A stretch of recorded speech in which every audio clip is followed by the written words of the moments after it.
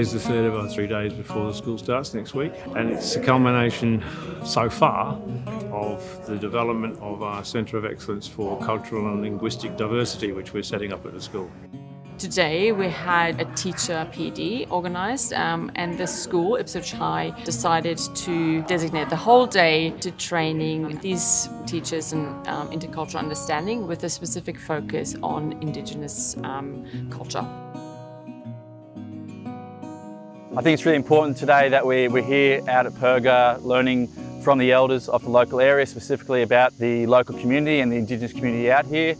I personally work a fair bit with the Indigenous students through rugby league at school as well as the Year 10 students, and I think it's going to be really important for us today as a school to learn how we can incorporate Indigenous teaching and learning into our pedagogy, and how we can not only get our Indigenous students more involved but also have our other students understand where our Indigenous students are coming from and where their history is coming from as well.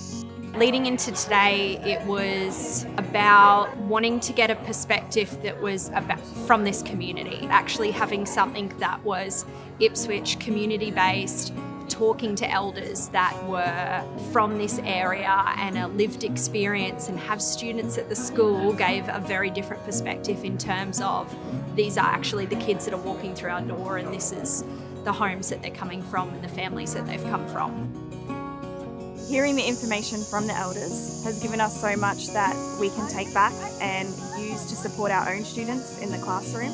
I really would like to build a stronger connection with those elders in the community, but I want to make that stronger connection so that I can better support our Indigenous and Torres Strait Islander students. This sort of was a nice little barrier breakdown for me today to actually be out there, meet them, put a face to a name, and then sort of build from there within that welfare side of things on what we can do as a community to continue supporting these kids. The days of education being an assimilative process are over.